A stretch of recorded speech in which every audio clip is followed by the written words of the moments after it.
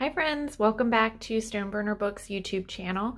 Today I am going to give you a quick overview of the difference between single needle Coptic binding and multi-needle Coptic binding. I have two examples here. I'm going to start with the single needle. You'll see here the biggest way to tell the difference between single and multi-needle is if you look at these end stitches here and here. They look kind of like half braids. The ones here in the middle are more the traditional braided stitch that you think of when you think of Coptic binding. So that's one thing to look for in single needle. And I'm going to show you in a minute how to set up both single needle and double needle. The big thing that you need to know is the functionality of the books are not different at all between the two. It's more the binding technique is really what is set apart. Now this is a, let's see, that was upside down. This is a multi-needle. So the main differences here, you can see that all of the threads have nice braids. And then also you can alternate colors of your threads. So that's one thing you can't do with your single needle. So again, it still functions just like the other book. Both of them lie flat really nicely, but just a little bit of an aesthetic thing. It does take a little bit longer and more materials to bind the multi-needle one. But let me show you how to get things set up here for single needle first.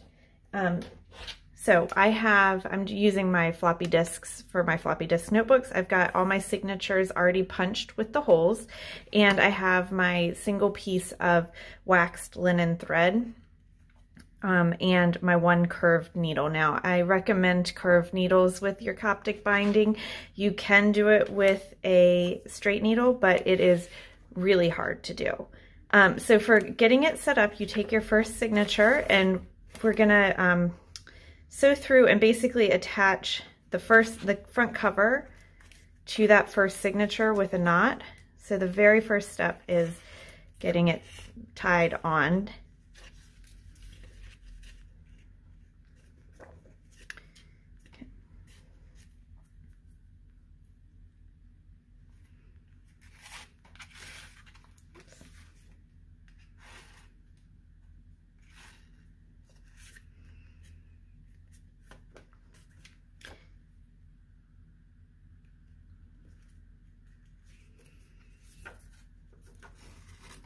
Okay, so this is what the outside looks like at this point.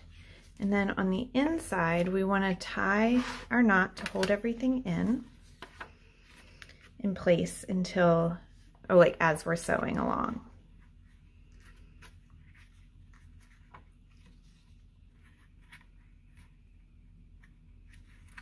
Okay, so now that that is tied, we're going to sew the first signature to the cover, and then we'll continue to build up as we go along. So I'm just going to sew this first signature to show you how that looks with attaching the covers, and then I'm going to switch over and show you how to set up a multi-needle binding, and you can kind of see how it is a little bit different.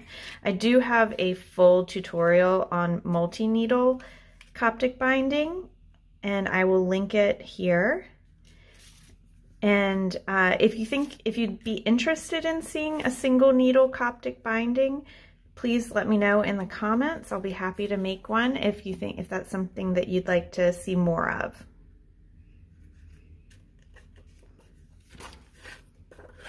So with this one, with just the one needle, you're going to each hole, you're sewing through the cover, looping it around, securing it, and then moving on to the next hole. With the multi-needle, you'll see that you're doing multiple holes at the same time for sewing them. So it is a little bit different of a rhythm for binding that book.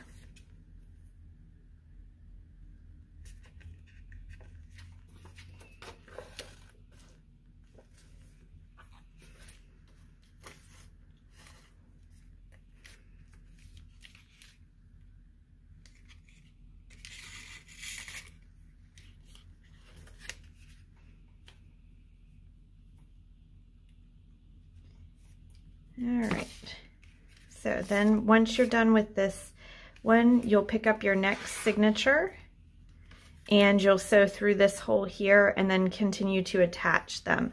One big difference with the single needle versus the multiple needle in the actual binding, so say I've bound everything, when I attach my last cover, I'm actually attaching the back cover and the last signature at the same time, and that can be really tricky. That is for sure one thing that I struggled with when I was starting out learning Coptic binding.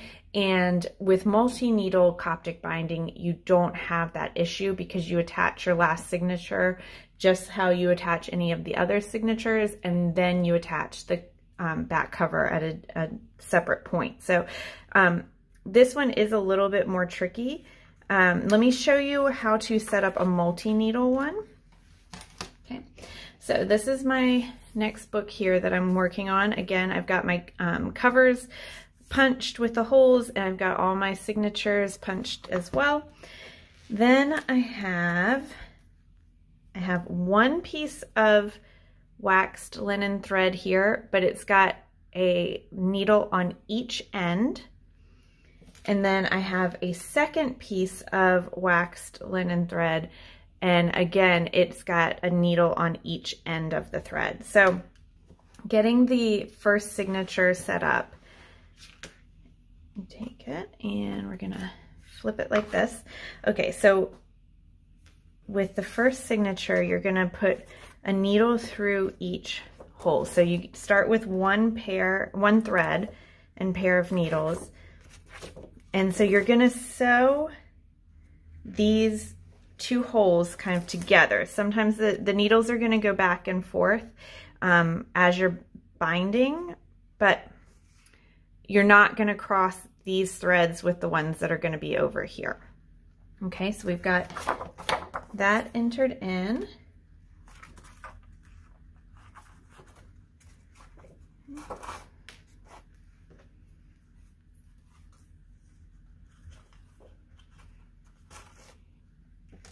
All right, so this is the part that is tricky, is when you are first starting your binding.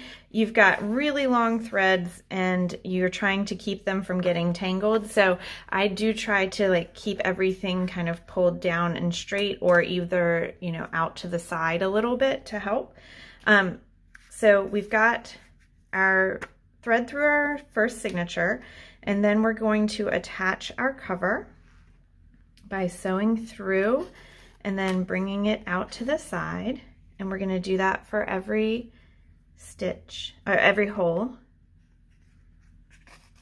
And we'll tighten it up once we get them all in.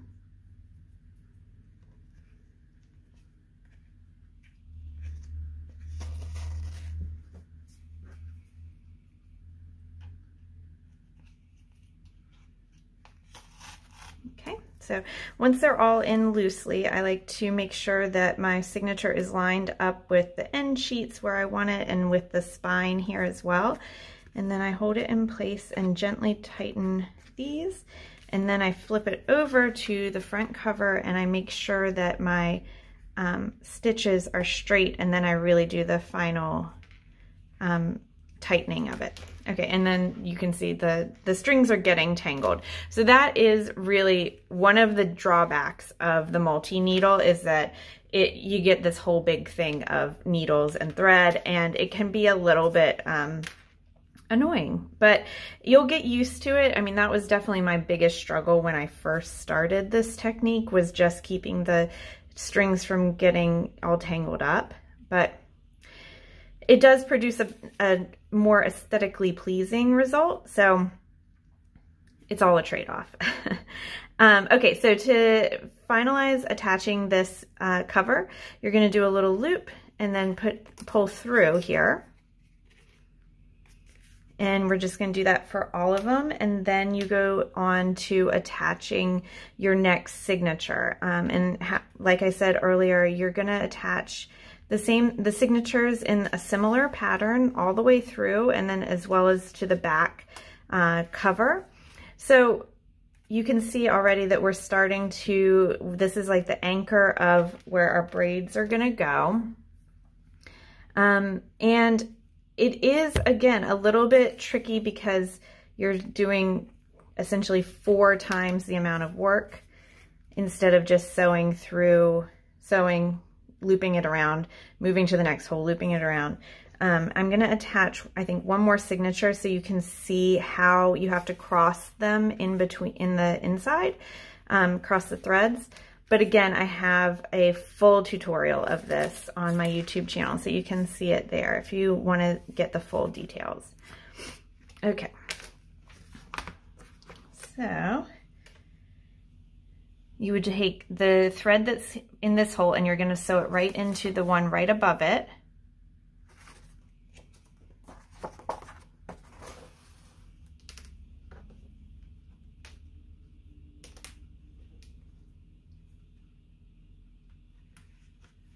And same for this, okay?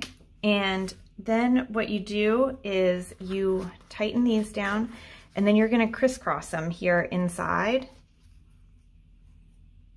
and sew back out through the other hole here.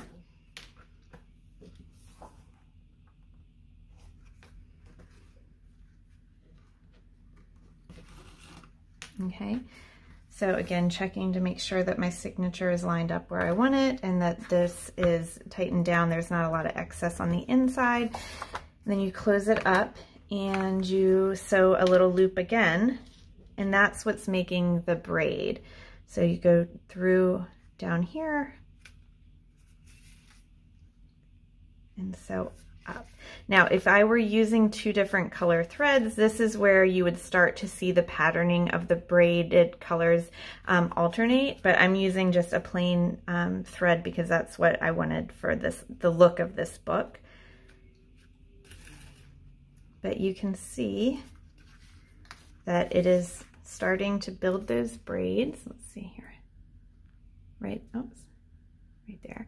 And so you just keep attaching it in that same way. So that is a very quick overview of the differences.